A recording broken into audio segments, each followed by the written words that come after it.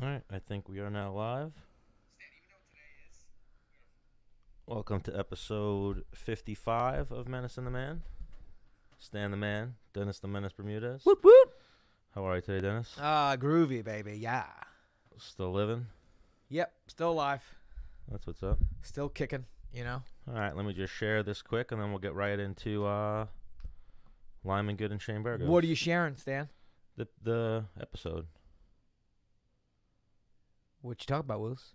And I want to, it wasn't letting me type. For some reason, the computer was going crazy on me. Would you say that you're computer illiterate? I'm working on it. You know, I take, speech, if you will. If you do good, you get, one pretzel? Yeah, I work on it.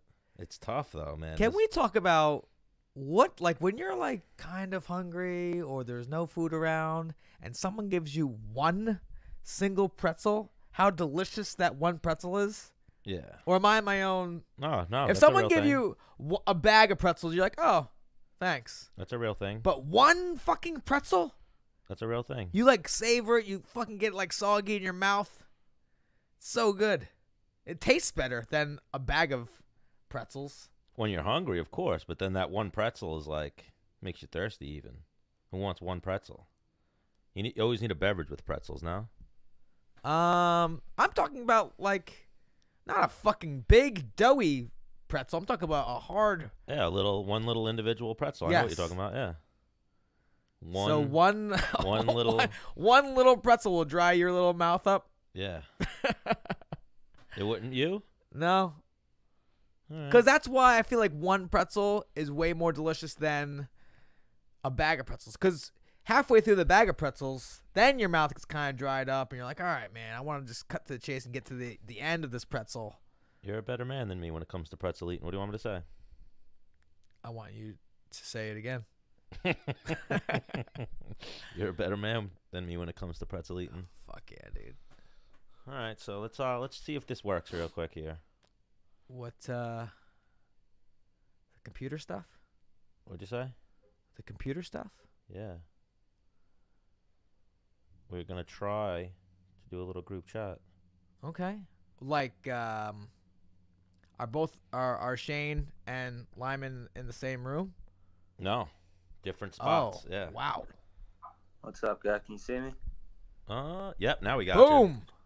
Cool. Wow, this is wild. We Menace and the Man's trying to do things these days. I think we just lost Lyman. We had him for a second, but then he just went off.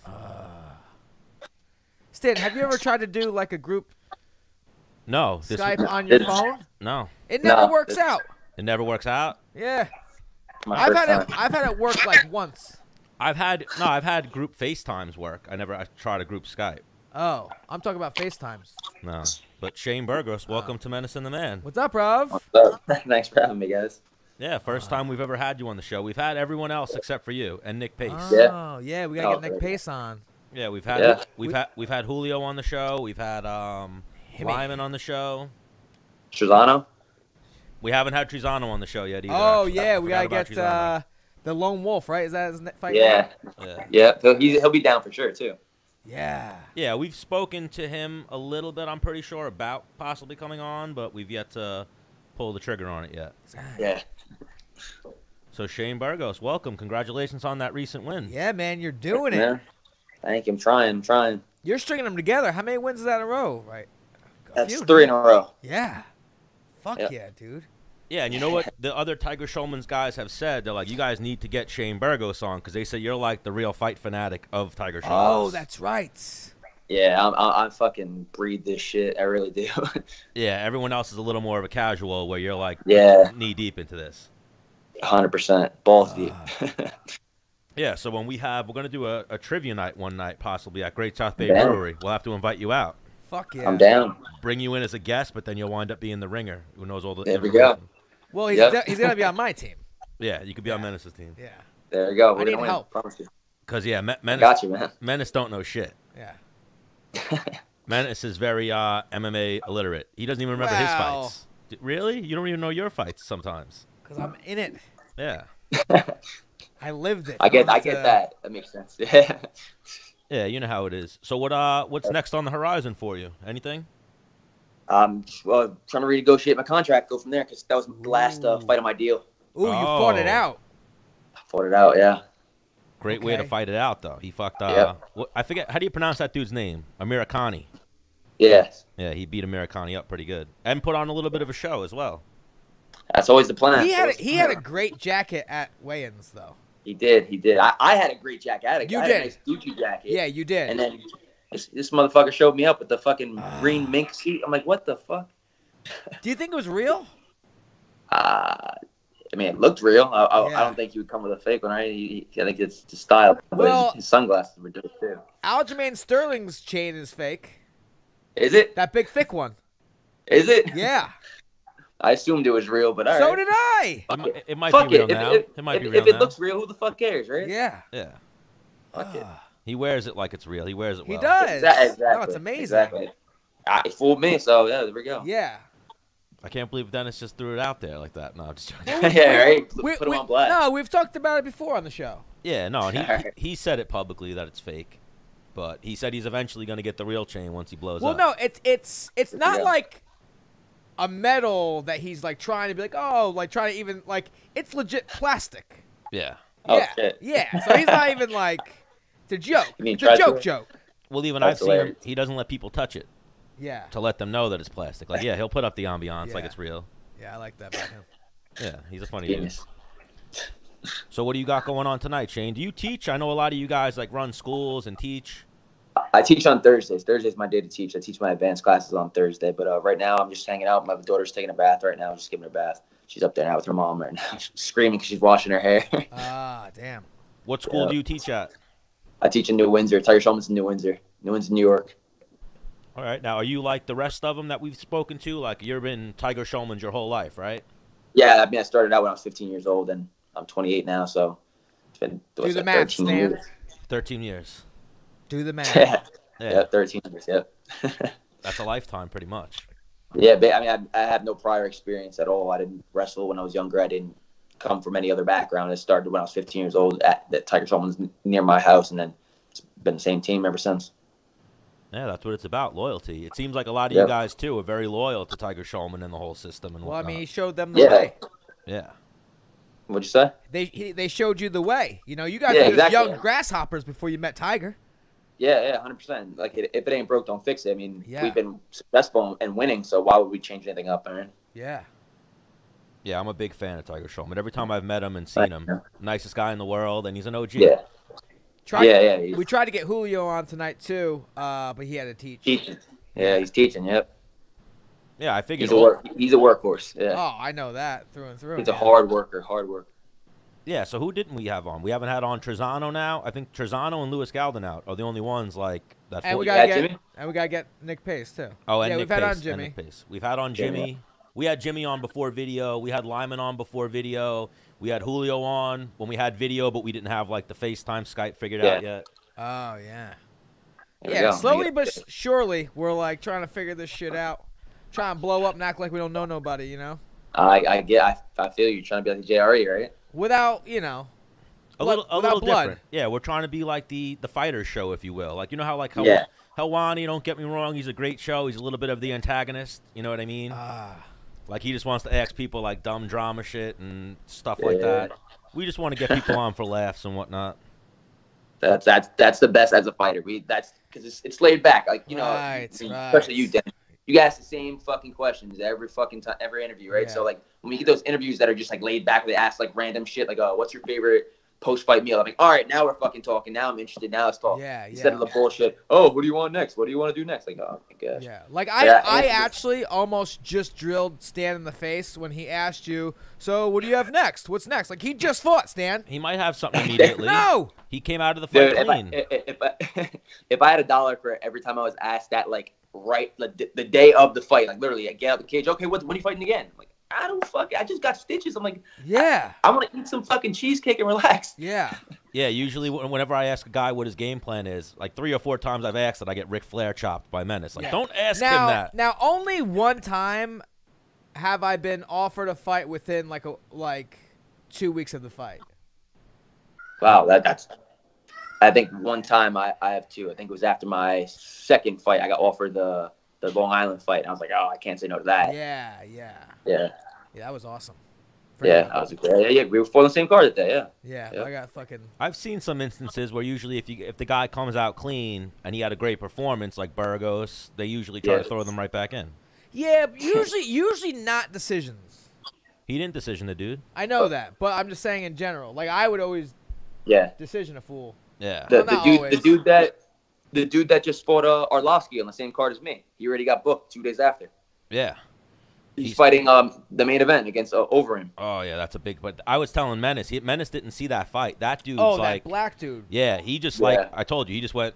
He touched Arlovsky like that, like barely hit him, and Arlovsky went flying. I didn't even see it. I was warming up, and I'm like, I was 2 fights after that. I was warming up, and like, all right, I guess I got to warm up harder because I'm fighting in 15, 20 minutes. Yeah, that sucks for a fighter. Like when you're warming up, you kind of schedule your warm up, especially when it's a fight right for like, oh, I got 15 minutes. Let me hit some mitts like this first round, second round. I'll kind of stretch out. Third round, I'll start getting mentally prepared, and then I'll go out and I'll fight. But when the guy gets knocked out in the first round, you're hitting mitts like, oh shit, all right, yeah, yep. Here we go. That's why I think the best spot in the card are like the openers for the prelims or like the opener for the main card. Yeah. You know exactly when you're gonna fight. Yeah. Like they can't rush it at that point. They got to start at 8 or they got to start at 10. Right. He hit. That's the only time you're guaranteed. Yeah. The guy Rosenstrike. He's trained a little bit with the Black Zillions, and he's from like I don't even know where he's from. Somewhere else. I saw the flag. I have no clue. I never seen that flag before in my life. So. Yeah. And he speaks English, though, so it's like South America or something. But he landed like a check hook to the neck of Arlovsky. And Arlovsky just face planted and was like, I'm good. You're good. I missed the whole time. Because how old is Arlovsky? How old is Arlovsky now? We talked about this. Arlovsky's, I think, 42 now. Yeah. Is he? Yeah, he's old. He's up there. He looks great for 42. He does not look that old. Yeah. He's working out with Phil Daru. He's definitely taking some shots. Yeah. Yeah, you know I mean? Dude's been in fucking wars. He's been around since what, UFC like 12 or something like that? Yeah. What are your thoughts? Yeah, what are your thoughts on like the people call it the chin? He lost his chin. Is that a real thing in your book? I feel like it has to be, right? Like if you get brutally knocked out, I feel like, for example, like Chuck Liddell, after he got knocked out by Rashad, he was never the same after that one, man. Like Rashad. Because that punch Rashad landed on, that overhand right that put him down, man, that was brutal. And then he's been getting, like, the punch that Tito knocked him out with. I mean, yeah, granted, he's old, but that was not a big punch. Yeah. And even the punch that Rich Franklin knocked him out with. So, yeah, I'm not Well, they say once if you got that many concussions, you got to stop. Yeah, once you get knocked out once, like flatlined, it's easier to get knocked out again. Yeah, is what it seems like. Like remember back in the day, Chuck could take a brick to the face. Yeah, that's what I'm saying. Like after that knockout, it was devastating. It wasn't like a little knockout. Like he got fucking. That was brutal. It was hard to watch, honestly. Yeah, big Chuck fan. So you hate to see that. That's even like we were talking about like Ben Askren, like how Ben Askren's talking about retiring, or even Demian Maia's like 42 now. Like last episode, we were talking about. I think they should both kind of retire. You know, like it's only going to get worse for both of them from this point on. I mean, for Maia, I think he's absorbed, like 5 strikes in his last, 5 fights or something like that, though? Well, Maia's like, if I'm Maia, I'm hanging out. Yeah. Masvidal's like, yo, when I get the belt, I want to defend against Maia. I'd be like, okay, I'll wait. I will wait. I will not take a fight for, like, a year and a half if I could give that fight. Yeah. Exactly. He's taking no damage. He's making good paychecks. So, I mean, for him. The only reason. Like you said, I'd stick around if I was him. The only reason I say for Maia to go is because, especially go out on a win over Ben Askren, is because he's not beating Colby, he's not beating Usman, and he's not beating, what's his name? Yeah, but if Masvidal fights for the title, gets the title, and goes, I want him. Yeah. He could jump the line. I agree. See, if that wasn't the case, I would agree with you, but what Dennis says is a great point. Like, I would do that. I would stick around for like a year and a half, see how the division shakes out. And if something happens, and I'm like, all right, you want to fight me? Let's go. Collect some UFC money, doing shit in Brazil, and fucking shaking hands and kissing babies. Yeah, exactly. Well, he doesn't need to fight. He knows he's set. He's got his own academy and everything like that too. So he can hang up a little bit. Do jiu-jitsu. Yeah, like he asked for Diego, but Diego apparently the UFC let him go. Apparently. They I did? did see that. That's been the report, or at least Diego came out and said like, I'm not fighting anybody. The UFC let me go. Yeah. What? I still haven't heard. I haven't heard it officially. Like I saw some other guys that got cut and they put out like an official report, but I didn't see that Diego was on the list. But I saw Diego post that. Did Diego win his last one? No. Yeah. He lost. He lost to Oh Chiesa. yeah, Mike crushed him. Yeah. But the fight before that, he won. He beat Mickey Gall. Yeah. Right. Now, I mean, I love Diego. The dude's been around since what? UFC 1 or 2? Tough one. Tough one. Yeah, tough one champ. You know? Crazy. The only thing is like when I think about fighters, some fighters after the UFC, like what I feel like some of these guys can't do anything.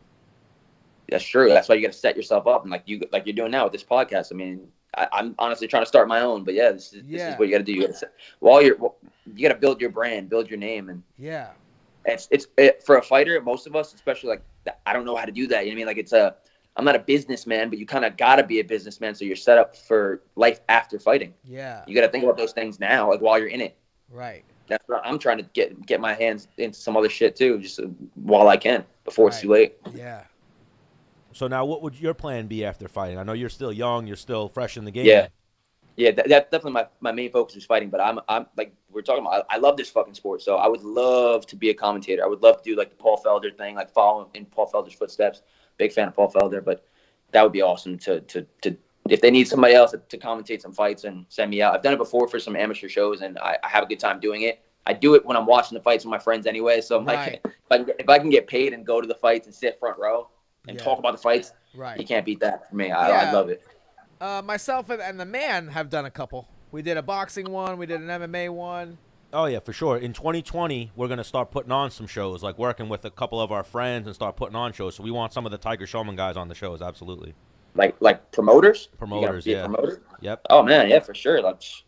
And we want Shane Burgos to sit in the middle of us and call some fights with us, absolutely. 100% down. You got my word. Yeah, for sure. And then even like you were saying with the commentary, like Menace got a really good job now with PSEG, which is like are you from Long Island or you're from the city more or less? No, about an hour away from Manhattan, up north. Yeah, so PSEG is the lighting. Monroe Woodbury is electric and like the power company of Long Island, basically in Long Island. Monroe Woodbury was in Saugerties' section in like athletics in high school. Yeah. Section 9. But what I was gonna say is Section 9. Menace got the okay. Like Menace said to the boss man, Dana White, like, yo, I think I want to do commentary or whatever. And he was like, fly out. We'll give you the test and we'll take it from there. And Menace never went. What? Yeah. He stopped responding to me. No, he didn't. You don't hit him up enough. He gets like I don't know. I just don't want to bother him. Yeah. I get that, but damn, man, that's the setup right there. Yeah. And I feel like Menace could do it too. Menace could be in that commentary booth. Yeah. Yeah, get the personality, man. Yeah, definitely on like UFC Tonight or one of those type of shows. I'm the only one drinking a beer at the desk. That'd be fucking awesome, man. Shut up, Michael Bisping, okay? Packing a I'll take another Corona when you get a chance. But yeah, I thought, he looked really good tonight. But yeah, maybe one day. Maybe one day it'll be Shane Burgos and Menace Bermudez on the commentary booth at a fight night or something. Down, bro. For sure, I'm down. And what it is, too, I feel like they pick champions. Like, they have Dominic Cruz, they have Woodley, Usman. But that's why I used Felder as an example, because Felder wasn't a champion, but he did commentary for the CFFC, which was a local promotion, and he did great at that. So they saw him doing that, and they just picked him right up. Well, yeah, that's what I was going to say. There's Felder, there's Anthony Smith. There's a few guys that they've had that were yet to be champions. I won't say never going to be a champion, but yet to be champions. And then, could have been you, Menace. Yeah. They had a bunch of other guys. Like Yves Edwards was one of them. Yep. Now he's at PFL. Okay, yes. Now he was on the UFC Tonight for a while though. Yeah. Yves is really good with the PFL too. Yeah. Like I remember at one point, like Brendan Schaub had some controversy. Like he was like, "This is the best we could do." Like he said some shit. He backtracked after he said it. I saw that on Twitter. Yeah. Yeah, he said something about like Yves Edwards, Rashad, and someone else were like the panel, and he made like a black remark, but he was like, "Oh, this is the best they could do." Like, I understand you got to fill a quota, and then immediately Yves Edwards was like, "You weren't talking about me, were you?" Like, called him out on it, Yeah. But not. Yves is really good with the PFL, and then we've gone to some of the PFLs, and him and Menace have a really good relationship. He's like super analytical. Yeah. Yeah. Well, he's been doing it since fucking I was like 8 years old. Yeah. Fighting bare knuckle in gymnasiums. But I'm saying, Dude, even like the commentary, he's not mailing it in. He like studies that shit. Yeah. Yeah. Well, he's a legit fighter himself. That fucking jump head kick over Josh Thompson. Yeah. That's like one of the greatest knockouts ever. Honestly, I agree. Doesn't get enough credit. That was insane. He just fucking jumps and high kicks. Who the fuck was thinking that was coming? Like that was insane. Yeah. Josh, me and my friends used to always say, man, he should have just ducked. Shouldn't have just ducked. Yeah, he was running away. Yeah. They turned around. Wow. Well, he was He like, shot a back fist. Yeah. He shot a back fist. Boom. I was like, I had to watch it like 7 times. I remember that's back in the day when I was probably 15 years old. I was like, what the fuck?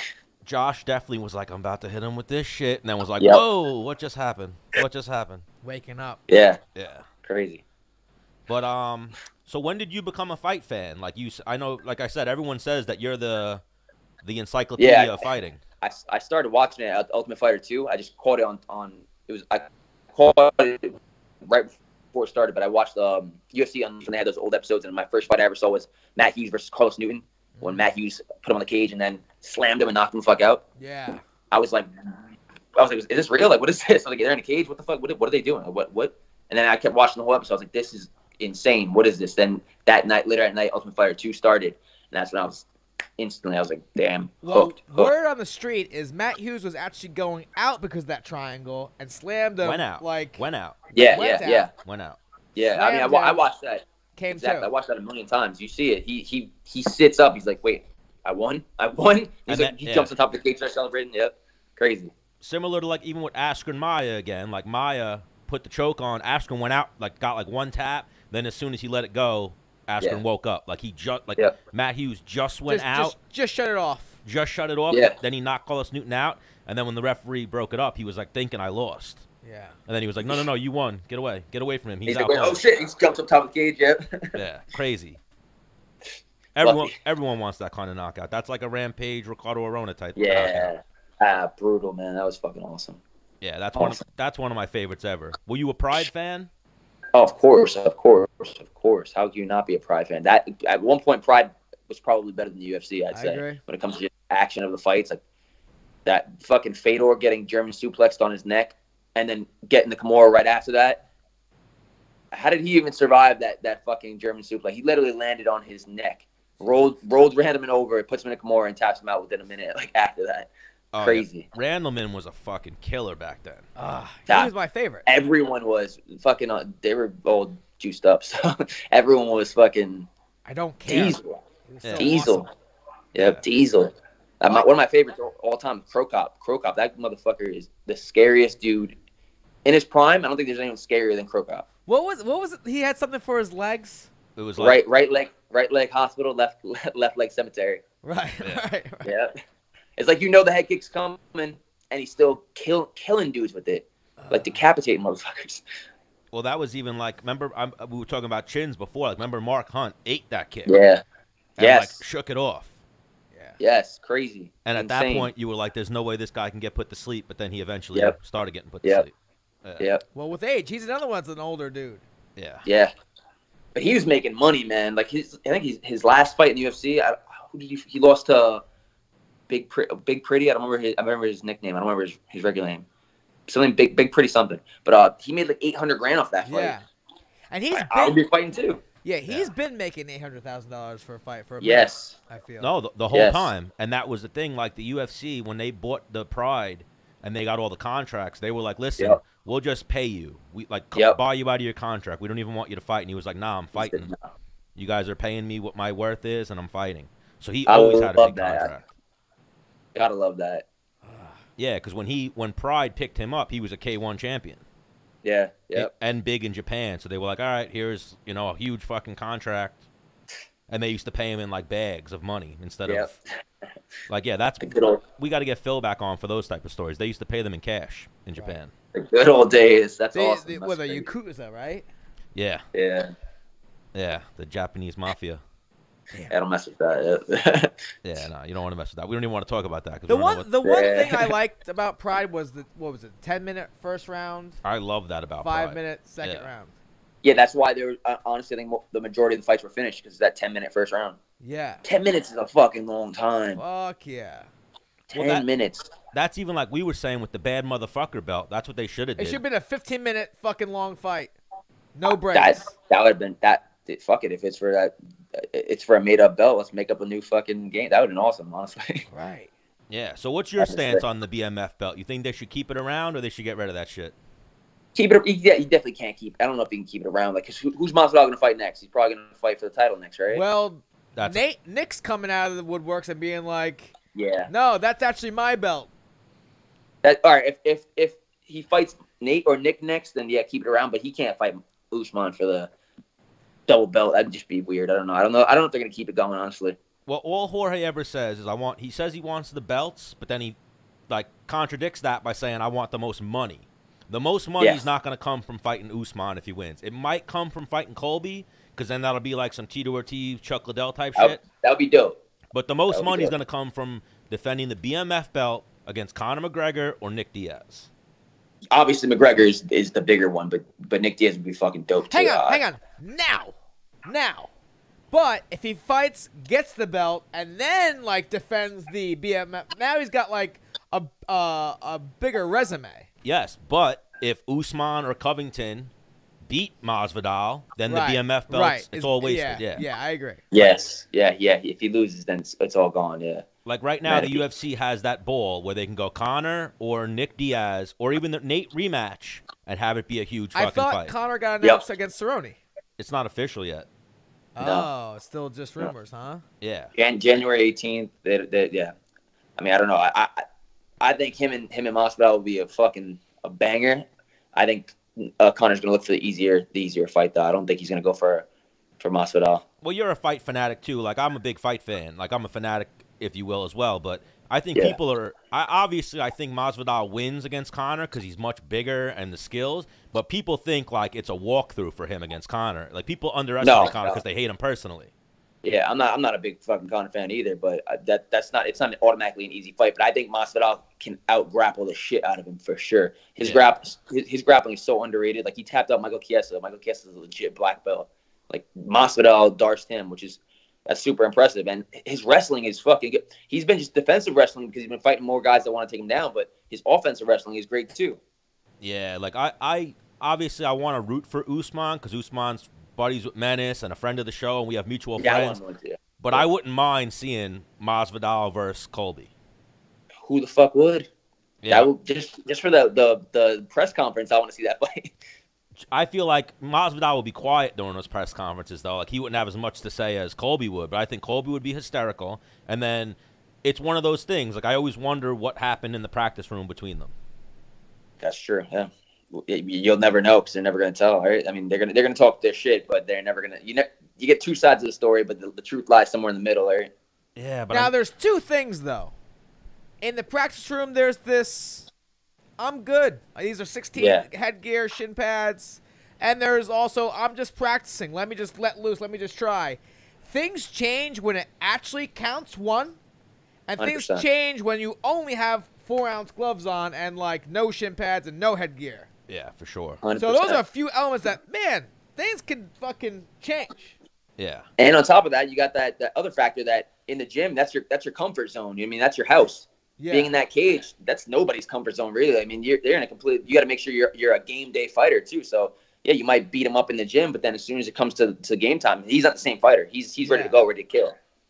Yeah. So we'll ask Shane. UFC 245 is the next big pay-per-view. How do you see Usman versus Covington going? I got to go with Usman. I think he's the better striker.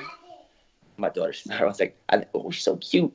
I think he's the better striker, and I think he'll be able to stuff Colby's takedown. So I think I'm gonna have to definitely go with Usman on that one. Man, how about you guys? I mean, like I said, I want Usman, but I'm leaning towards Colby.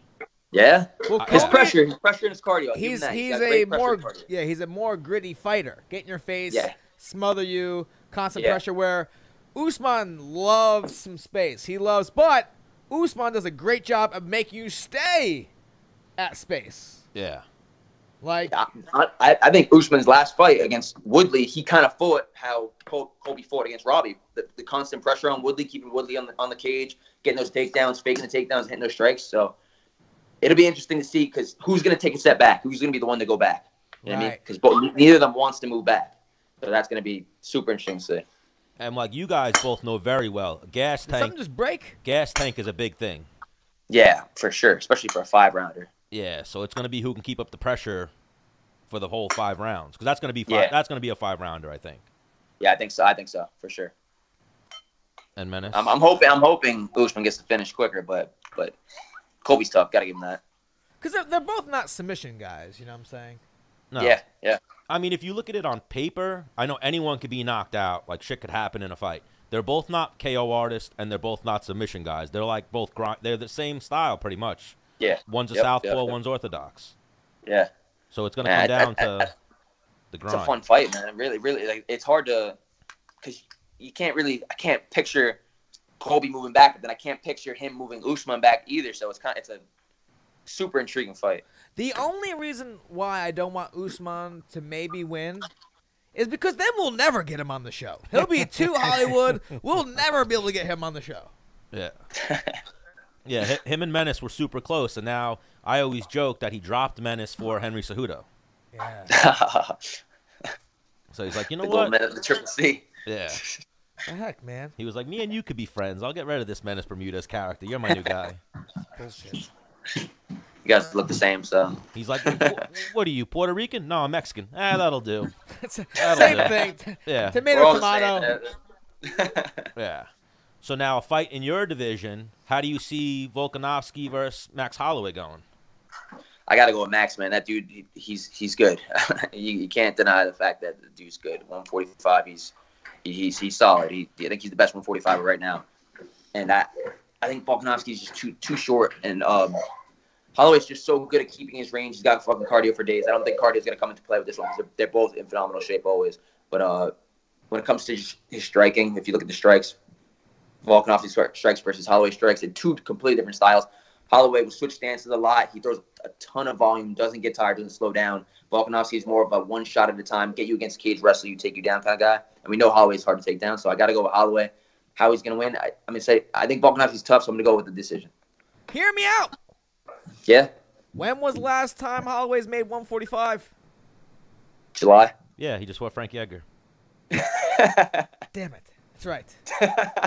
Yeah, I thought the same thing. As soon as he fought Poirier, he's going right into that. He went right into the Frankie fight. I was like, damn, he's gonna make 45 already. I was like, that's fucking crazy. Right, that's right. Yeah. If that didn't happen, I might agree that might be a little bit different of a fight. Because I know making 45 is tough for him. Yeah. He's a big huge. motherfucker, man. It's fucking huge. And where I think Max is an amazing fighter, I do also think that the night that he fought Frankie Edgar, I don't want to say that was the night Frankie Edgar got old, but that was definitely an off night for Frankie Edgar. And now it had a lot to do with what Max was doing to him and whatnot, but I feel like if you ask Frankie Edgar, like, what was one of your worst performances, he's going to say that night. Like, he just seemed like he was behind, his timing was off, like, he didn't seem like the Frankie Edgar.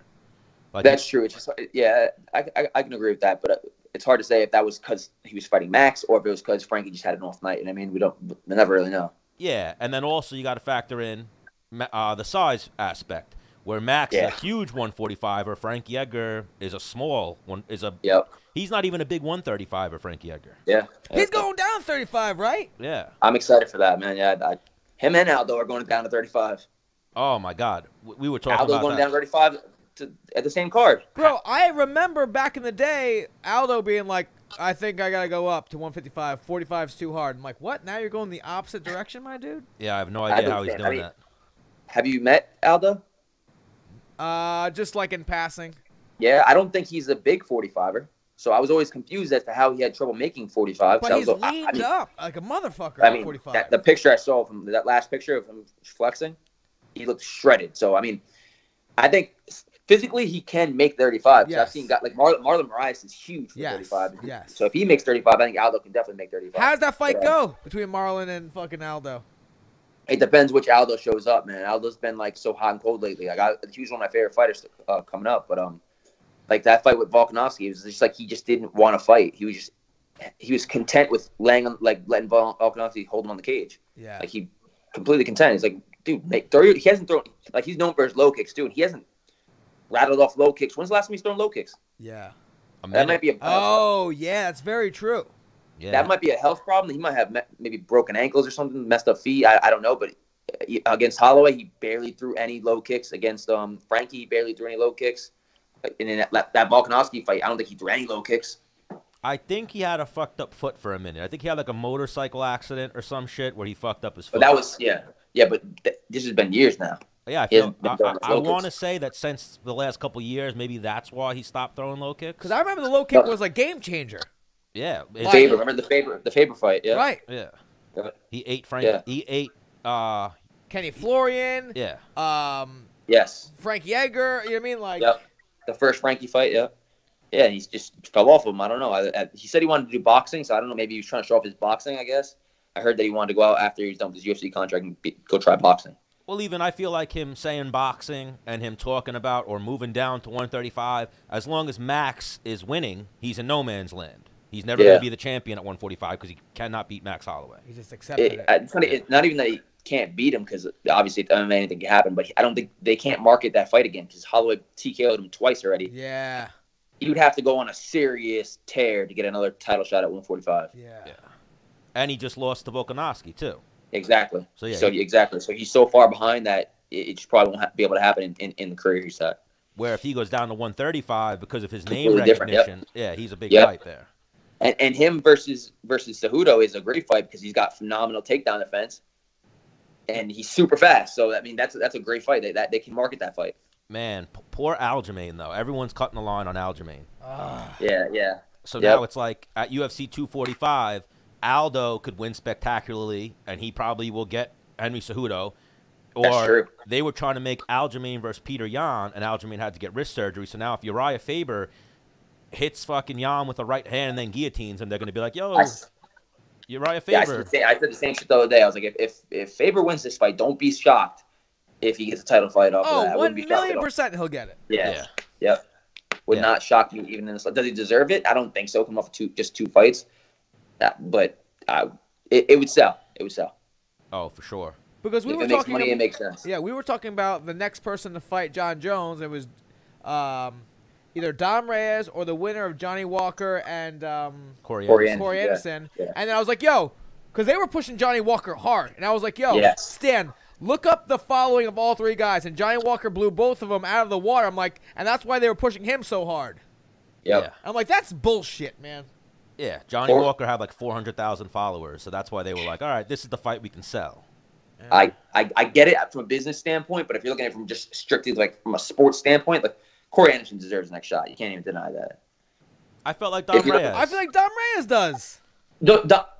Dom Reyes, I like Dom Reyes. I have nothing bad to say about him, but he's good. He's definitely good. But his last fight was against Weidman, who was a middleweight, and the fight before that, who did he fight? Vulcan, and it was very, very controversial decision. A lot of people thought Vulcan won. Corey's been on the tear, man, and to finish Johnny Walker like that on the feet when everyone's been busting his balls that he's not a finisher, he's not exciting, and then he goes in there and he knocks him out on his feet. Like, and the dude, if you look at his record, his resume, he's beaten guys in the top 5 and the top 10. Reyes has Volkanovski. I think it's the only, or Volkanovski. I think that's his only big win. Well, he's got Jared Cannonier was a big win. But Cannonier's a middleweight now.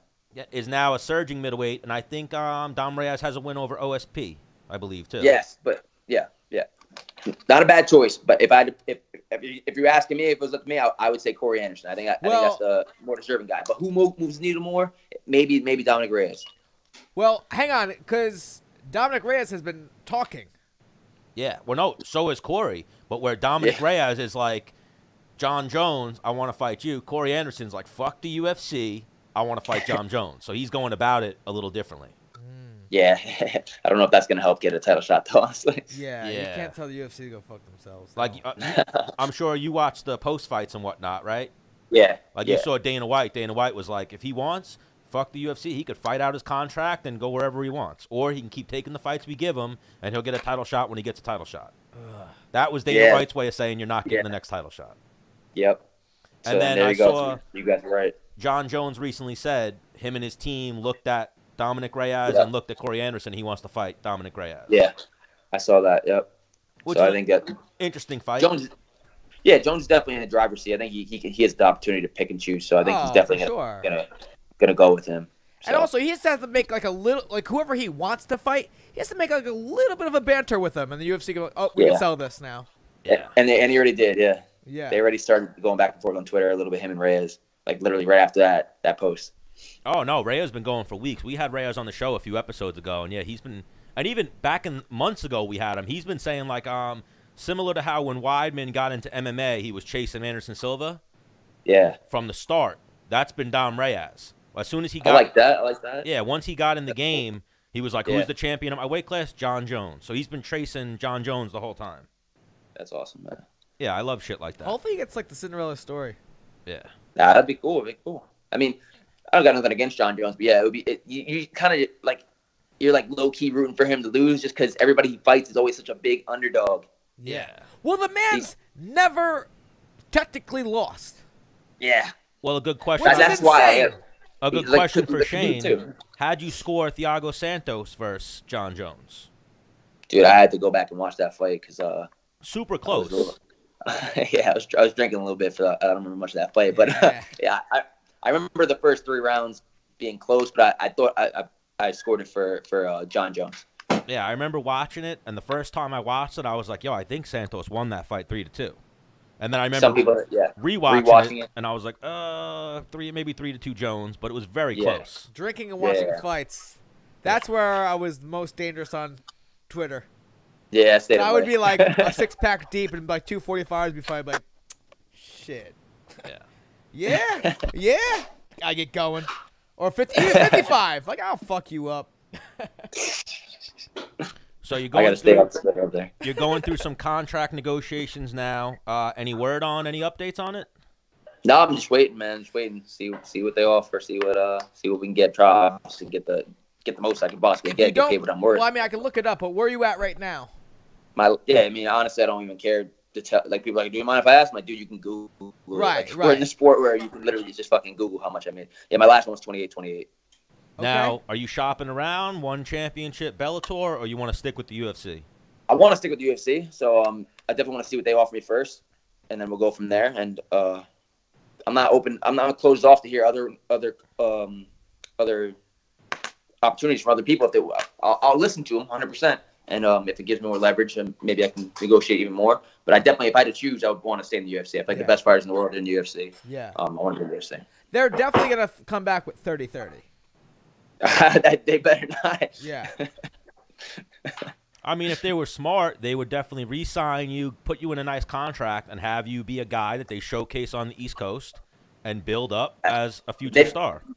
Yeah, they've been doing that. Like, I mean, I fought. This is my 7th fight in the UFC. Every single one has been in the Northeast Coast. I fought 5 times in New York, 1 time in Ottawa, Canada, which is just literally north of New York, and then 1 time in Boston. So literally 7 fights, all of them in the Northeast. So you fought 5 times in the UFC in New York? Yeah, MSG twice, Albany, Buffalo, and Long Island. Oh, man. And they got the homie Jared Gordon going to Brazil again. Yeah, that's rough. Again. I've taken a flight 1 time, and I didn't even need to. I could have drove, but I was like, I don't want to drive some. Yeah. Well, it's way cheaper to fly your team to those fights in Boston or New York. Exactly. Yep. You know what? You fly your team to Brazil? That's a G. Wow. Easily. Off the top. Yeah. Yep. Yeah, Jared was trying to get on this most recent MSG card, and they were like, nope. Week later, we're sending you to Brazil. Yeah, I saw that. Oh, come on. Cut the guy some slack. He's already fought in fucking Brazil once. Yeah, and I think he's the only one at this point from New York that hasn't fought in New York. Fought in New York. Yeah, I think so. Yeah. The only one. I think he was on the Milwaukee card, right? Which is like where he's training now. Yeah, his adopted home. Yeah. Yeah, his adopted home. Like, damn, they give him Milwaukee, but they can't give him his fucking real home. Yeah. Like he used to train at Henzo's, like up the block, around the block from MSG. They don't care. And his mom lives over in New York, right? Queens. Yeah, he grew up in Astoria. Yeah, Astoria. Sure. Yeah. So what else is going on with you, Shane? What are we catching you in the middle of? Dinner? Dinner. I had some chicken parm, so that was good. But I just booked a vacation. Finally, me and my wife and my daughter are gonna go to Disney World on Monday. Oh, nice. Okay. So you should have said that after you won. I'm going to Disney World. Yeah. Well, we didn't book it until just now, and I didn't want to say it and look stupid if I ended up choosing somewhere else. Right. Well, what's a funny thing to say? Yeah. Like, what are you gonna do next? Go to Disney World. Yep. I was honestly thinking about saying it, but I was like, let me see if I can find but if you don't, your daughter will be up your shit. Like, Dad. Oh, she's on YouTube. Yeah, exactly. She sees the Mickey Mouse pancakes at the hotel. She's like, Daddy, I want to go Mickey pancakes. Mickey pancakes. I'm like, how old is your daughter? She's 2.5, a little over 2.5. She'll be 3 in February. Okay, awesome, man. Yep. And then you're married, or you did it backwards like most of us? No, I did it completely the right way. I met my girlfriend. 2 years we got engaged. Then a year later we got married. Then a year later we got pregnant. Then another year later we had a kid. Wow. Yeah, no, crazy, right? Yeah, Shane Burgos is a rare breed for today's day and age. Especially, I know a lot of fighters, they do it in reverse. It's like, nah. Oh, of course, yeah. I mean, a lot of people do it in reverse nowadays, but it's what it is, whatever. Yeah, understandable, though. Life life works out how it works out, you know? And run me through the haircut right now. We growing out the mullet? What are we doing right now? Yeah, man, I got the little flare? Yeah, I got the back going and everything. I haven't cut the top since last MSG. I had a little man bun last year. I shaved my head after before the fight last Madison Square Garden. And I was like, I'll just try to grow it out, but I can't. Like the sides, I hate when the sides are growing out. Yeah. You look like a bum for like a solid 8 months. So I was like, I can't do this. So I just shaved the sides. Yeah, the move is to wear a hat all the time. It does that little cool like, flip. Yeah. That's why I kind of got the hat on now, man, because I'm not trying to brush my hair and do this shit while I'm at home. Yeah, you see where I'm going. I'm going a little Shane Burgos. Yeah, I got the Shane Burgos going. Yep. Business in the front, party in the back. Exactly. Everyone calls it a mullet. It's technically not a mullet because the front is really long too. It just looks like the back is way longer. Yeah. And how do you style the back? You can't even fucking see what's going on back there. Flare. I don't know. It's just flare. I leave it. Yeah. And then hopefully by the next fight, maybe I can braid it. And then when you're training, will you just throw it back in a ponytail, or how do you? No, it's not. Honestly, it's not even long enough. Like it stays back, but it's not even that long. Like it's right here. Oh, damn. Yeah, so it hasn't gotten on my face from training. Not yet. Because I remember when I had long hair, man, I'd be hitting mitts, and my coach would be like, yo, fucking, like, because, you know, when you're doing this, your hair's fucking, like. Yep. You ever hold mitts for someone, and their sweat hits you, and you're like, ah. Gets in your mouth. But do you miss the long hair? No. Because my hair. All right. Well, my hair isn't like, my hair is like thin. Oh, mine is thin too. Yeah. Oh, yeah. It doesn't. Yeah, I wish it was thicker, but yeah, every time I had long hair twice, and both times I cut it, I instantly was like, "Fuck, why did I fucking cut it?" Well, for me, I started growing I had my firstborn. I was like, you know what? I'm not getting chicks anymore. I'll just grow my hair out. And it looked kind of cool there towards the end. Yeah, it was pretty dope. It was the braids going on too, right? I cornrowed it when I fought Steven Seiler. Yep. But yeah, I don't know. I was just. So another question we like to ask: who's Shane Burgos' favorite fighter? Who's my favorite fighter? I mean, of all time or right now? Eat both. Yeah, fuck it. Of all time, I'd say Dennis Bermudez. Yeah, Dennis Bermudez. But besides him, my number 2, I'd say honestly, I guess I was a huge Crow Cop fan. So it's either Crow Cop or like prime Nick Diaz. That's of all time. Okay. The last person that we asked that question said Nick Diaz as well. Really? Randa Marco said Nick Diaz. Huh. It's a great pick, dude. That dude is fucking. He was nuts. He had some fucking amazing fights. His fight with Paul Daly, insane. Oh yeah.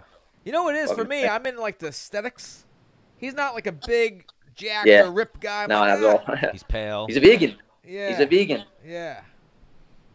So who's your favorite fighter now to watch? Favorite fighter now to watch. That's tough. Hang on. I'm going to kind of help. Like, that for me was a tough question while I was fighting. It is tough. I don't care about anybody else. I'm like focused on this guy. Or it's like one of your teammates.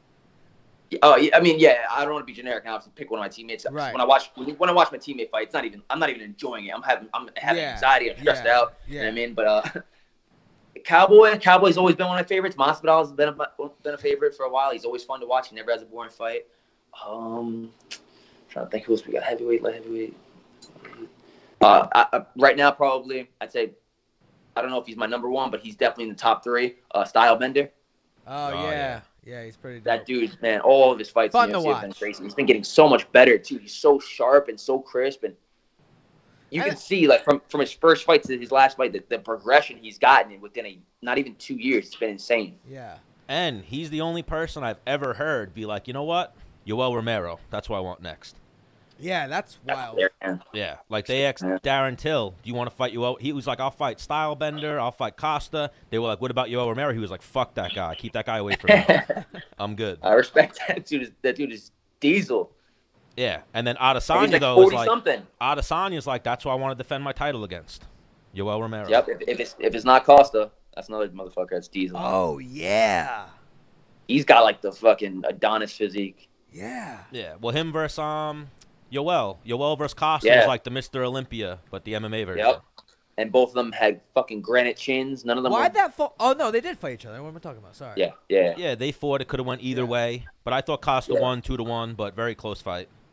Super close, but yeah, I had the same thing I had for Costa, but super fuck close. Yeah, very close. And then Adesanya calling out Jones, kind of like, "You'll get yours. Wait, just let me clear out my division." Yep.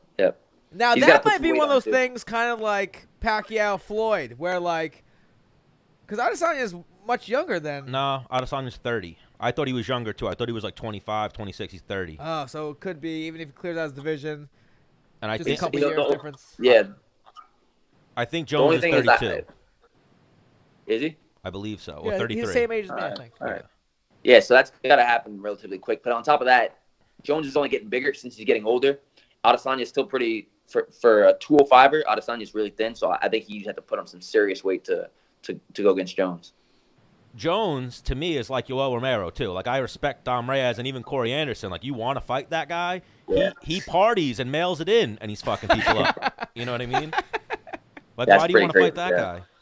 Yeah. God forbid he takes you seriously, and then you're fucked. I know, right? Yeah. Well, no, I get that mindset, though. Where, like, well, if I lose, it's because I was being a fuck off. So, because I remember speaking with my sports psychologist, like, a lot of, like, very competitive people or champions are some of the biggest people with excuses. And the reason why they have excuses, they have control over that. Yeah. It's something, well, you know, because then if you accept losing, it's like, I'm not that good. You know, where if, like, you're like, well, I lost because it just so happened, like, my sister's brother died and, like, I just wasn't there. It gives you something that, like, I can still be better. You know, it's not like that guy's better than me. Yeah. I get that. I get it, but I don't get it at the same time. I mean, like, I get that people can do that, but then at me, I'm like, fuck that. I'm not ever trying to fucking lose. I'm trying to do everything I can to make sure I have the most advantages, not trying to fucking sabotage myself. Yeah. But he still wins. Well, the thing is like, the excuse is already there. It's already just now. You know, you've already lost. So just fuck it. Yeah. Yep. So there's no. Maybe that's a way to take pressure off themselves. I think. Yes. Right? The mental thing, right? Yeah. I had this kid I wrestled with in college. His name's Matt Moley, and like I wouldn't drink a beer if I had competition within 2 weeks. So like. If we had a competition this weekend, I'm not drinking. He'd be drunk on Tuesday. We have a match on Saturday. I'm like, what? And then he turned out to be a multiple-time All-American. I'm like, dude, what the fuck? Like, I don't get it. Well, we talked about that with Gregor and Ryan Lang. They would party before the national tournament. They'd be taking pills and fucking doing dumb shit. And then they'd go out and be All-Americans. Because there's something to that. Not giving a fuck. Yeah. The mental thing, I think, it eases their mind. Like, if I lost, all right. If I lose, then all right. Then it's because I did that. I think that's one thing. It has to be mental. And you know how combat sports are so fucking mental. When Shane Burgos is getting ready to go in, he's in the tunnel. Or maybe the week out. Like, what is your frame of mind? I don't really. I try not to think about the actual fight too much because it's festers in your mind. Obviously, try to keep myself as busy. But during fight week, fight week, I don't think about shit. I'm just like, he's fucking stupid and like whatever. But like, when you're heading out the tunnel and you flip the switch, what is the? I'm just having fun. I'm like, all the work is done. I busted my ass. I have no excuses, especially my last couple fights. There were no injuries. I was like, whatever's gonna happen is gonna happen because I'm not. I did everything I had to do. There's no pressure because if I lose, then that's what was meant to happen. But I'm going out there to kill, and I'm fucking enjoying it, man. Like you see, like, my manager posted the video of me backstage right before I walked on the tunnel. I was just fucking loving it. Big smile on my face. I'm like, oh, I can't wait to go out there. Just taking it all in. Exactly. Right. Like you're a performer. You're a performer. This is your concert. Yeah, yeah. Okay. I don't even think of myself that way. I think of it as like, I got to kill this motherfucker. That's what I'm thinking. I got to go out there and I got to finish him. I got to kill him. Yeah. Well, even for the UFC, that's why I would be. If I was the UFC, I'd be in the Shane Burgos business, especially after the last fight. He's an entertainer when he's out there. Yeah. As serious as you are, you were like, I'm obviously it was a home fight, so you were able to like play with the crowd and whatnot. But yeah, because I know when we had on Jeremy Stevens, he's like, yo, man, like this is for my kids. Yes. Like 100%. Like this is That's not. Exactly Yep. That that could be like that could add pressure to yourself. He said, 100%. He said one of the greatest lines, Jeremy Stevens. He was like, Dad's got to go bust a head. This is what we do. That's what he tells his kids before he leaves. Yep, I said it right before I walked out. I said, this is for my daughter. And I just walked right out. I was like, all right. My coach was like, for Avery. I'm like, all right, let's do this. Day of, dude. I get like religious. Seriously. Oh, yeah. Well, no, because the thing is I say like, like what's going to happen tonight is already predetermined. And that takes off a lot of pressure. Oh, that 100%. That right there is a game changer for me. Like accepting the fact that my fate is already written. That's I really accepted that. Like God's plan for me wasn't just to come this far. I feel like if it is, then okay, I can accept it. But I feel like He's got me, and he brought me here to bring me up. Yeah, so, I mean, through the years, a lot of things happened. Because I remember, like, one time, like, when I was undefeated at one point, I was just like, I remember I was going out to a fight, and I just didn't feel good. And I was like, well, I'm going to win. Like, I didn't feel like really fighting. I'm like, that's what I do. I'm just going to win. That's just, yeah. I remember going there and just winning. Like, I mean, it wasn't like my best performance, but I just won because that's all I knew how to do. And just, and then I remember being like, religious, like, you know what? Whatever happens tonight, it's gonna happen. And I would just go out there and just kind of like, almost 100%. Like you're walking, like your last walk, like to the death chair. Yeah. Like fuck it. Like, and I like would accept death on the way out there. Like fuck it, I'm gonna put my fucking chin down, go for the kill, and then I've tried to do like, oh, this is fun.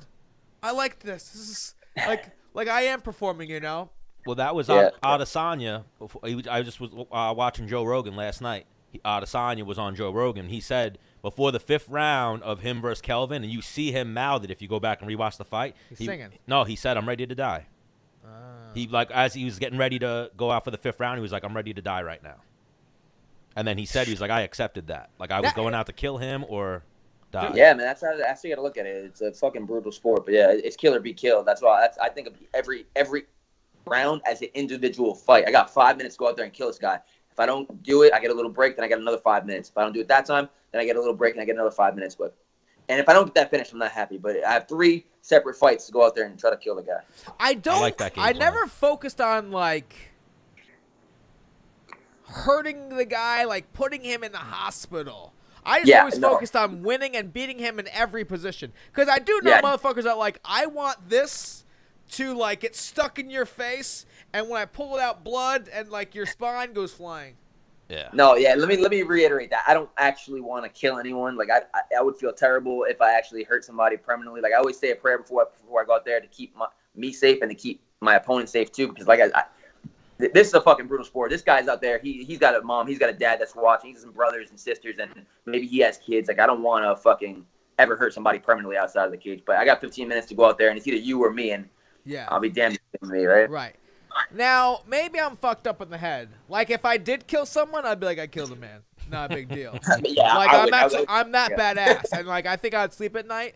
But the reason why I didn't, like, actually try to, like, hurt people is because that's an emotional, like, feeling to want to hurt somebody, which I've done it where, like, it zaps you more. Yeah. It takes energy 100%. Out of you to put this emotion like, I want to actually fucking hurt you. Versus like, let me just score points and win. Yeah. 100%. That's so true. You got to have that. You got to find that balance, like to go out there and look for that finish, get that kill, but not force it. You force it, then you end up gassing yourself out and getting fucked up yourself. Yeah. We're like, yeah. Telegraphing everything, then you open and you get fucked up. Yep. Just almost like. There's a fine line. Yeah, you can't. To go back to Usman versus Covington, I feel like that's going to be who wins that fight. Like, we know Kobe's going to control his emotions. Can Usman control his emotions in that fight? And I think that's what Conor did very well on his reign was he would get people emotionally invested. Oh, yeah. So when they tried to actually melt him, you know, like they're Aldo. zapping their body by, you know. Yeah. And he would just shoot shit straight when they were swinging wild, loading up. Exactly. Yeah. Yeah. Aldo loaded up for that hook. He pulled that shit from behind his back and just left himself wide open, and Conor just slipped back and popped that left hand straight down the middle. Yeah. And then I was watching a little bit of Conor versus Eddie Alvarez today. I was just like, damn. Anytime Eddie fucking like rushed him, he's like, bang. Same thing. Yeah.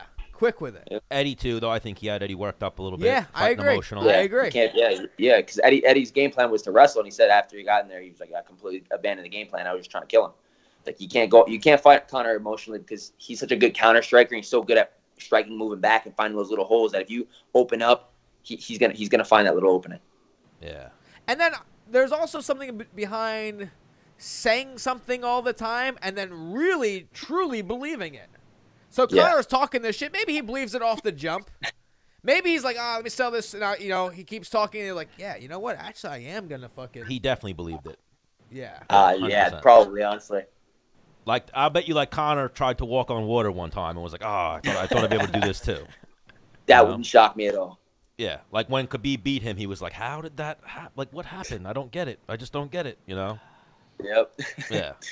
Like, even when Nate beat him, he was like, I don't believe that happened. We're running it right back. 155, 170 again, you know? I thought Nate won the rematch, honestly. I thought Nate won the rematch as well. I thought the stats. Yeah, I thought Nate took 3, 4, and 5. Now, is there any politics in that you feel, Shane, where they're like, we have money on this if we can get the trio? They still haven't done it, so I don't know. Yeah, but it's money in the bank. Yeah. It wouldn't shock me. But you know. But like who decides that? Like the UFC doesn't appoint the judges. The commission does. I don't know. But like, there's mafia that's here that also talks to people in Italy too. Like, how do they make it work? When there's money, people fucking figure shit out.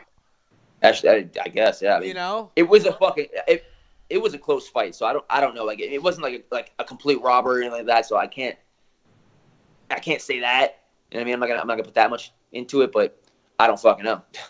And actually, no, I spoke wrong. I forget which round it was, but I believe Conor won the 4th round. Very close.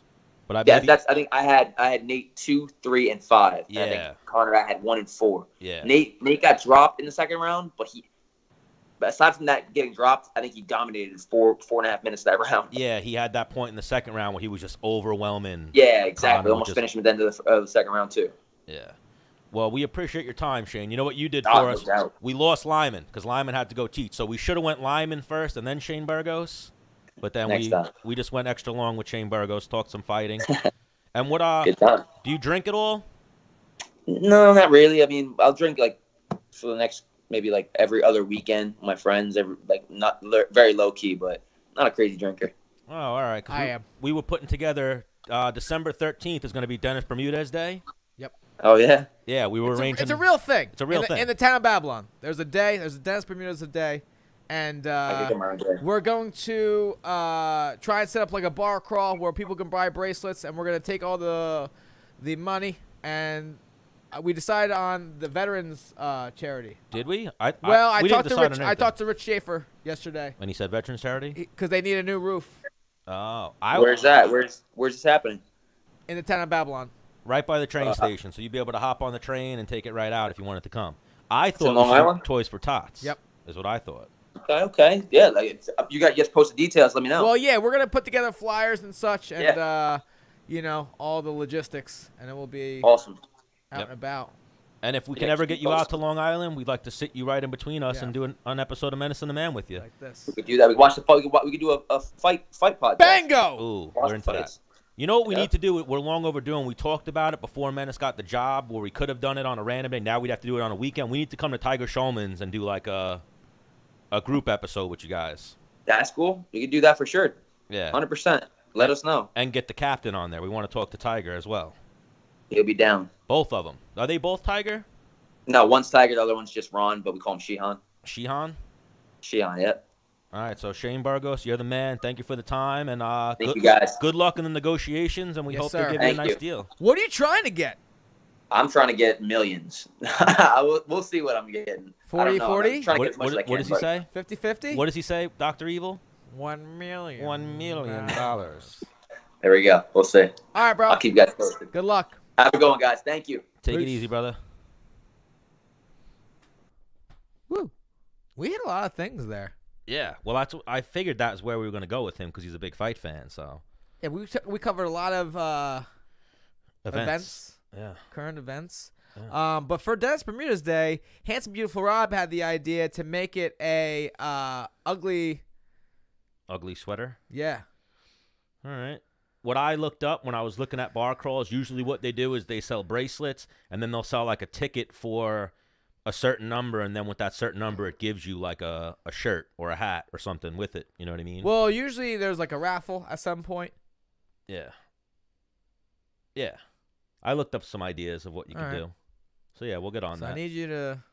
But, yeah, Dennis Bermudez Day, December 13th. Yep. We're going to obviously keep going with this in the next few days, try to make it a nice bar crawl. But worst case, it'll be Dennis Bermudez Day in the town of Babylon, December 13th. I'll be at a bar. Yeah, that's what I'm saying. We're throwing a party somewhere. Yep. So I'm sure so far it'll be like Monsoon, Mary Carol's, and then we'll just have to figure out some other logistics with other Babylon bars. But that shit should be popping. Yeah. So something we didn't really get into with Shane, the only thing I wanted to say it, and then I guess I forgot, was Nick Diaz might come back. Well, yeah. We touched on it, but we didn't. Yeah, he wants to fight Jorge. I know, I said that. I know, but we didn't go too into detail on it. Like, what do you think of that? Do you think it seems like, so 2020, we have two of the biggest stars ever in MMA, Conor McGregor and Nick Diaz, and even Nate Diaz all want to fight Jorge Masvidal. So who do you think gets that fight in 2020? I feel like they're not going to give it to Nick. They should, but they're not going to. Or Conor. I feel like the UFC is going to let this thing like run dry on them, and they're going to have Jorge fight Usman Covington winner, which isn't the best. I mean, realistically, it's not the best fight for him. I agree. You know what I mean? That's the blueprint. It's the toughest fight for him. Both of those guys are going to grind him out. Crotch sniff, whatever you want to call it. They're going to throw a two-piece and then take him down. Hang on. You know who else was going to grind him out? Askren. Yeah. But they both have way better stand-up than Askren. So where Askren was like, I'm shooting at the bell because I don't want to stand up with this guy, Usman and Covington will be like, all right. Well, no. He didn't shoot at the bell because he shot the bell because that's like a natural instinct. If you run on a wrestler from the level change to take you down. That's a natural instinct. Yes, but if you look at the other fight that he had against Robbie Lawler, he shot immediately on Robbie Lawler. Like as soon as the bell rang and they walked out, he shot right in. And then went for like a drag by. Well, that's also like a, throw you off. Walk straight up, you standing straight up, and then instantly level changing. Because that's a very uncommon thing in fighting. Yeah. Usually there's like this feel-out process with let's touch, let's set the strike up versus like just go for it. As a huge fight fan, For example, like in a wrestling match, like whistle blows and guys shoot on the whistle. It's kind of one of those. Yeah, but as a fight fan, I want to see the money fights. I want to see them do something with Masvidal right now. And they have the rematch with Nate Diaz, which I think he wins. No, I don't think the rematch is a real thing. Actually, it does have wings to potentially fly. Yeah, but apparently, well, last week he said no now, but last week Nate made it like he retired, said I'm like peace out fight game, and then a couple days ago he said, no, I'll fight tonight. I'm good. I'm not retiring. Where'd you get that from? It's like, Were you high? Smoking the devil's lettuce? Yeah. Were you high when you wrote this? But and then Nick Diaz did an interview with Helwani, and he was like, Dana White, it's on you. I'm back in 2020 if you want me. It's on you. And then he was like, did you see any of the clips of it? No, I don't watch Helwani. I only watch the Menace. Or any highlights? Oh, of course, but I watch everything. But then he's like, you don't talk about. Remember how I said the only negative things said between them were Nate said that the fight was stopped too early and that he still wanted to fight or whatever. And then Jorge said, I didn't baptize him, so I want to run this back. Nick was like, you don't talk about baptizing my little brother. That's where he pissed Nick Diaz off. Okay. And he was like, "That's my baby brother. Nobody's baptizing him. You don't talk about baptizing my little brother."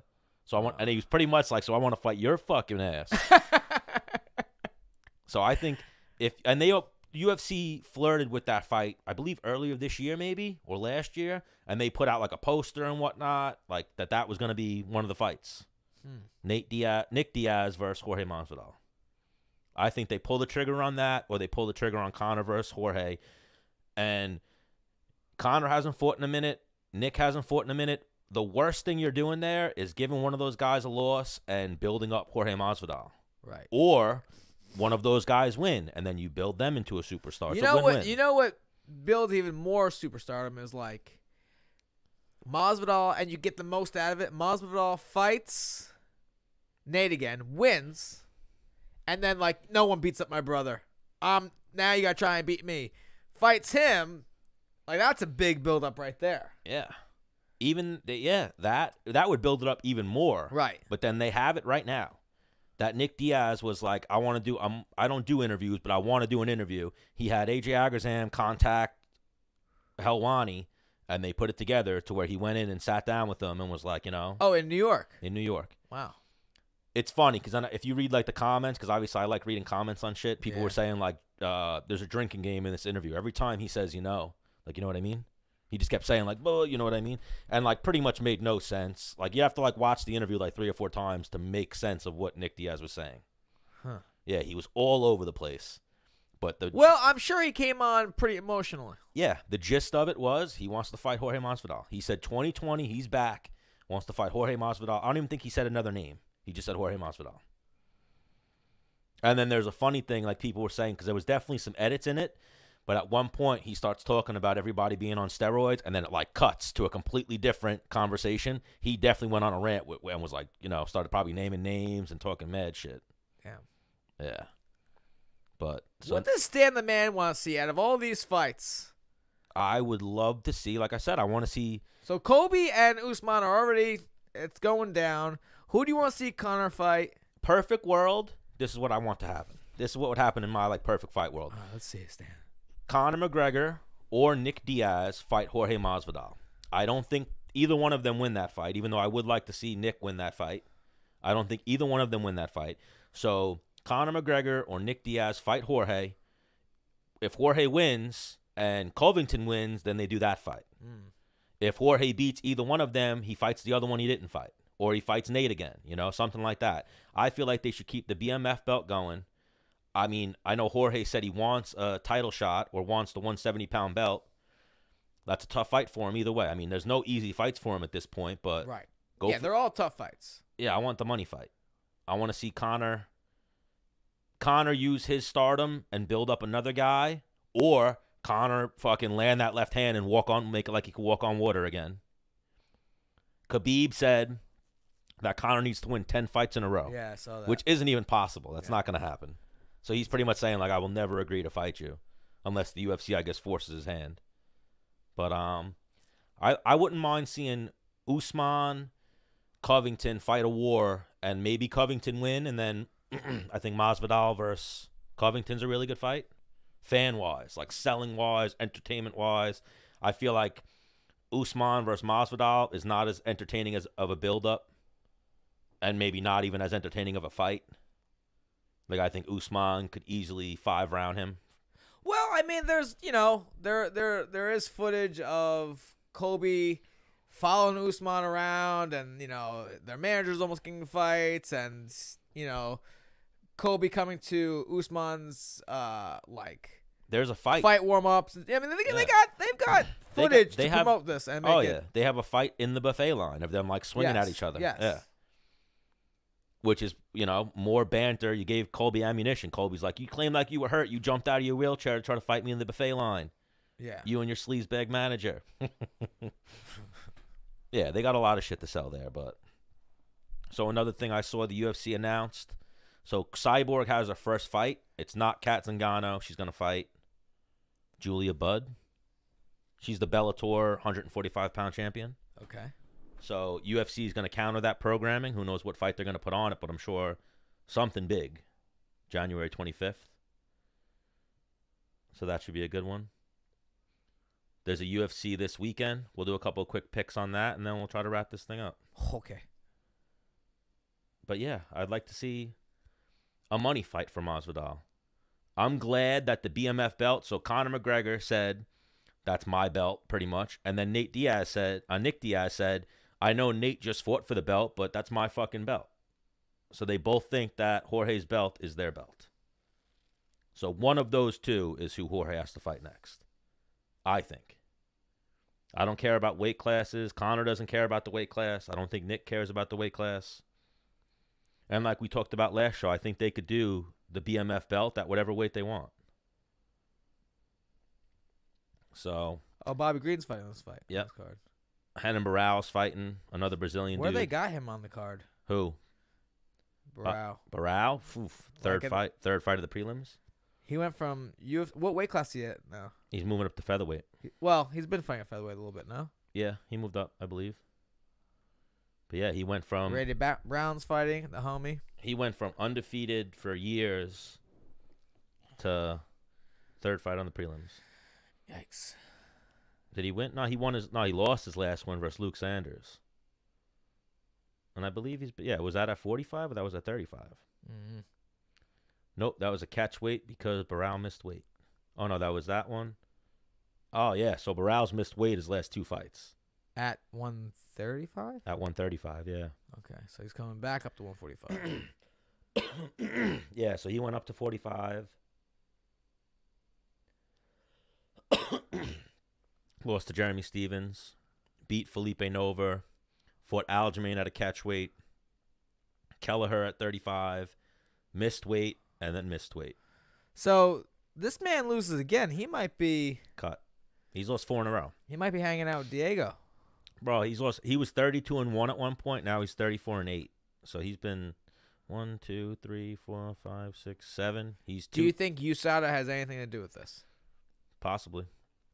I think that might be the case with Jose Aldo as well. I think that gym has notoriously been rumored to be involved in that game.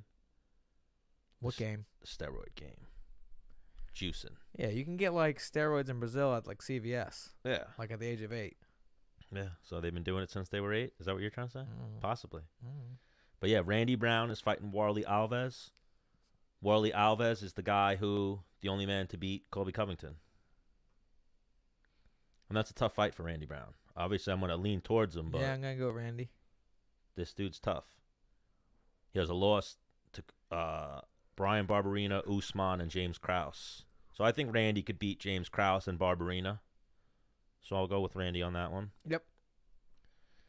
Then we don't really care about these. Then we got Bobby Green fighting Francisco Trinaldo. I got to go with Bobby Green. Of course. He's the homie. Yeah, tough fight for him. Yes. Especially on the comeback. Yeah, that guy is. I feel like he's hard to knock out. Yeah, I don't even think he's ever been knocked out. He's been rear naked choked. Yeah, he's only been submitted. He's never been knocked out. So. Yeah, and that's Bobby's like. Bobby could jam. decision him or maybe catch him. You know, he's always live in fights. Okay. Maybe he's rejuvenated. What else we got? James Krause versus Sergio Moraes. I like Krause. I'll go with Krause. But Sergio's he's tough too. Then they have some unknown Brazilians in the early fights, and then the feature fight is Charles Oliveira versus Jared Gordon. Tough fight for Jared Gordon. Big step up. He wins this one. He's in the top 15. I believe they have Oliveira at like 12 or 13 right now. So I'm going to go with my heart on that one. I'm going to go with Jared Gordon. Yeah, I think Jared can, because Oliveira will gas a little bit. Yeah. I think that fight, if he watches his teammate and friend Paul Felder's fight with Oliveira, that's all you got to do. Yeah. Take him in late into the second. Water. Take him late into the second round, and then just keep the pressure up. Yep. Paul Craig, do you know who Paul Craig is? If I saw him, maybe. He's filling in for Sam Alvey. Okay, that's right. Yeah, so he's getting that Shogun fight. He has a couple of KO losses, a couple of first-round KO losses, so that leads me to think maybe Shogun might catch him. Well, I thought... And Shogun's been on a bit of a roll lately. Who did Shogun fight last that I thought was going to beat Shogun? Tyson Pedro. Yep. And yeah, he got knocked out by Anthony Smith, but then before that he had beaten. Yeah, but Anthony Smith is a beast. Yeah, but beast. And then I'm saying before that he was on a winning streak. He had beaten. I'm gonna go Shogun, man. I think he's like, again, like remember we talked about giving no fucks. Yeah, no. I think he's just like, I am old, man. I am supposed to lose. I don't care. Yeah, like someone's getting knocked out in that one. I'm gonna go Shogun as well. Then the main event is Jan Blachowicz versus Jacare Souza.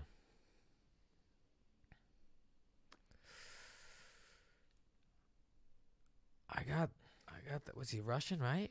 Yeah, this is the dude who knocked out.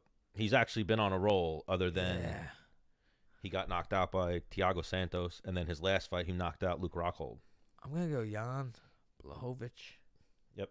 He got beat by Pat Cummins. He lost to Gustafsson, Corey Anderson, all decisions. Thiago Santos is the only one to TKO. No, he beat Pat Cummins. No, he lost to Pat Cummins. Oh, he did? Yeah. So, yeah, I think I'm going to go Jan Blachowicz as well. Jacare is up there, 39. So, and last fight, I mean, he claimed that last fight he was a little fatigued and whatnot from the weight cut, but he lost to Jack Hermanson. Right. So, yeah, I think I'll go Jan Blachowicz on that one as well. All right, shake and bake. Yeah. Good episode. I feel like we got right to the point with a lot of things. Yeah, we tried. I'm sure we forgot things, but we'll figure it all out for the next week's episode. Yeah, we will. Yeah, so hit them with your... Oh, wait. One more. We'll go Menace Bermudez Day, December 13th. Keep a lookout. We'll post some shit in the next couple days, by next week. And who else has a day named after them? Ryan LaFleur. Well, does Chris Wade have a day?